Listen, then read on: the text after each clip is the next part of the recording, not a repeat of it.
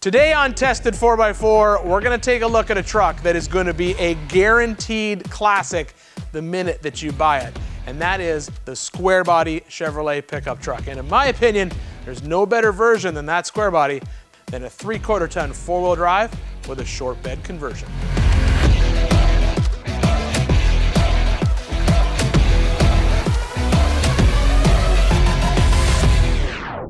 Starting in 1973 and for 18 years, General Motors produced the CK series pickups. And this K20 is a great example of a square body.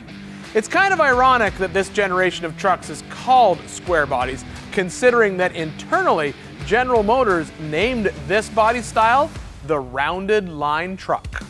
Model designations for the square body Chevrolets were always a combination of letters and numbers. So a C truck meant that it was two-wheel drive, while a K truck meant it was four-wheel drive. And then the numbers that followed that determined the vehicle weight. So a half-ton was a 10, 3/4 ton was a 20, and a 1-ton was a 30. So a two-wheel drive, half-ton square body pickup truck would often be simply referred to as a C10.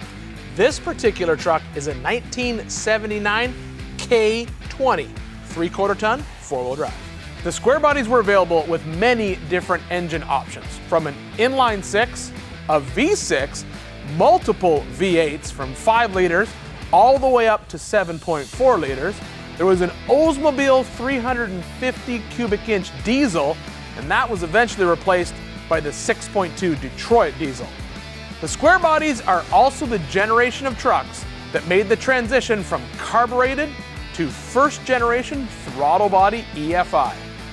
This pickup has a 350 cubic inch small block under the hood with a 4-barrel quadrajet carburetor with the top of the air cleaner inverted for absolutely no reason at all. What I like best about driving an old school square body Chevrolet pickup truck is, for me, it's the nostalgia. I mean, I remember when these trucks were brand new sitting on the lot. When I started as a mechanic, I cut my teeth on a lot of square body Chevrolets. They really weren't that popular until recently when they kind of took off. And now they're the hot ticket that everybody wants. And I understand why. They're just a cool old truck. I absolutely love the trucks, especially this one right here. This to me is like the perfect square body. I mean, 3/4 ton, short bed, 4-speed stick. I mean, you're not gonna be racing it down the road, but it really is a great truck. Transmission options for the K series truck, well, there was a bunch of them. You could get 2 different 3-speed automatics, a turbo 350 or a turbo 400. Later vehicles, you could get the 4-speed automatic, being the 700 R4. For manual transmissions, there was also a few options there. You could get a 3-speed Saginaw, a 4-speed new process, or if you were lucky, you got the transmission that's in this truck, and that is an SM 465. There were multiple transfer case options in the K series trucks, starting with the new process 203, which included a gear reduction housing on the front half of the case and a chain to drive the front and rear axles. The case worked as a full-time 4-wheel drive transfer case. In 1981, the NP208, an aluminum shift-on-the-fly transfer case, became available. This case was smaller and used a planetary gear set to achieve the low-range ratio. This particular truck is equipped with one of the most sought-after transfer cases.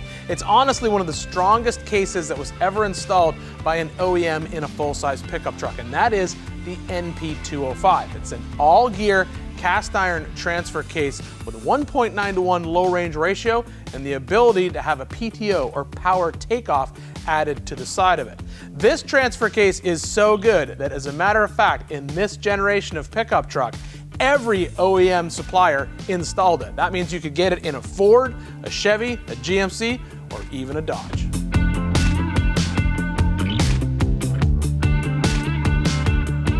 With all the different models of square bodies, there were a lot of different axles that were available in the trucks. The majority of them either had a 10-bolt or a Dana 44 in the front in either a 6 or 8 lug configuration. Now out back, there were tons of options. There was 12 bolts or 10 bolts. There was actually a semi-float 10.5, which was commonly referred to as a semi-float 14-bolt. There was a full float 14-bolt and even a Dana 70 available in the back of the truck. Now, a few of the 1-ton K30 square bodies did come with a Dana 60 axle up front, but it's pretty common to find them like this truck is right here. It's got a full float 14-bolt in the back. It's got the Dana 44 up front with the 8-lug wheels.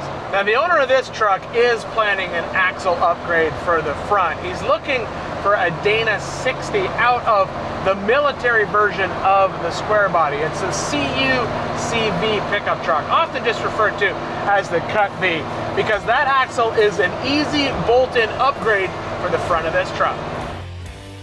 All K-Series trucks of the square body generation had the same suspension on all 4 corners. Multi-pack leaf springs with load leaves in the rear to assist in towing, and a single shock absorber on each corner. The rear shocks were mounted, one on the front and one on the rear of the axle to help control wheel hop. The interior didn't really change a lot over the 18 years that the square body was in production. You gotta remember, in 1973, this was pretty plush. I mean, you had multiple seating options available, whether it was benches or buckets. You had a covered dash, which was a change from the previous generation, and plastic door cards, and even the option of power windows in some models. But by the time this truck production came to an end in '91, the interior was definitely considered pretty dated.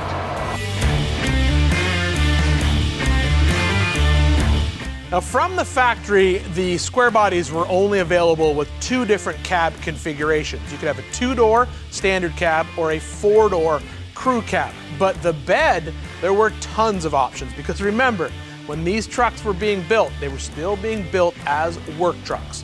So you get a short bed like this, which is 6 feet long. You get an 8-foot long bed, which actually extended the wheelbase of the truck.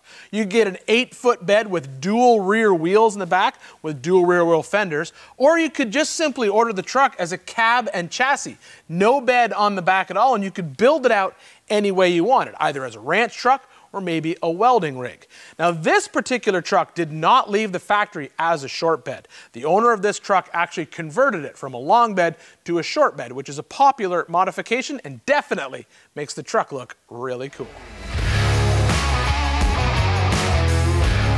There is no question that square bodies are hot right now, and you can find a ton of them for sale on the Hemmings Marketplace app in many different configurations. All the different cab styles, 2-wheel drive, 4-wheel drive, whatever you want. And a lot of them are going to be modified already. The 4-wheel drives will be modified a lot, like this one right here. Just the right amount of modifications to make it a fun daily driver and still function really well off-road. Number of square bodies produced actually is hard to nail down because there were so many different versions of the truck. But believe it or not, a round number that keeps getting thrown around is 10 million trucks over 18 years. That means there's a lot of project vehicles out there if you're looking to find a square body to build for yourself. So even though this truck is considered very desirable right now and a lot of people like building it, don't give up.